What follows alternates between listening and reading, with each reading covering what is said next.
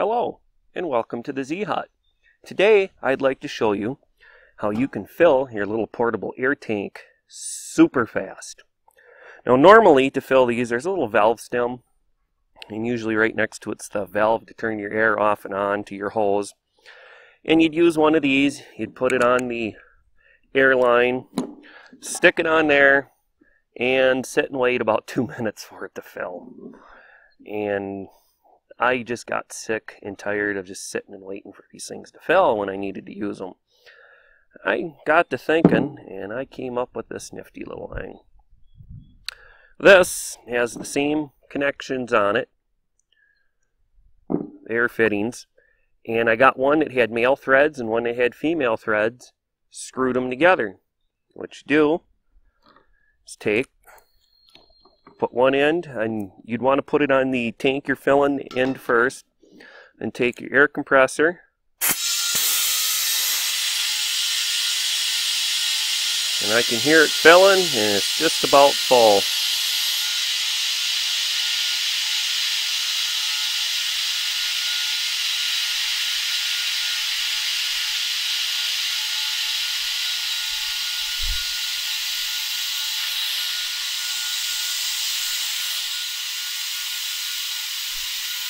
And I'd say she's...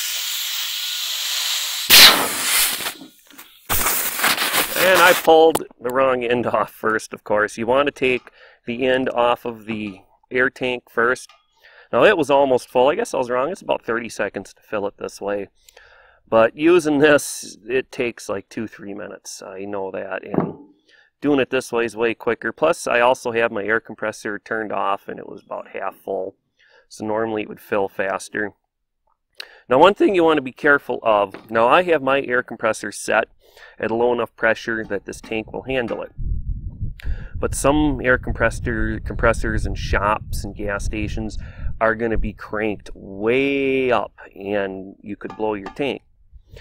So you're going to want to keep an eye on your gauge.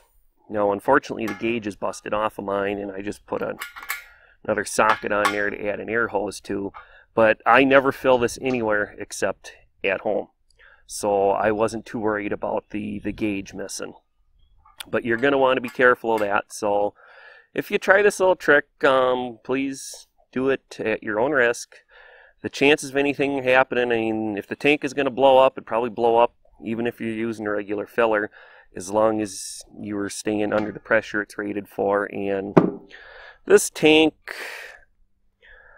where it says somewhere on here, 125 psi, and my air compressor is set at 100, so I can fill this, I can put this on, walk away, come back, and not worry about any problems with it blowing up.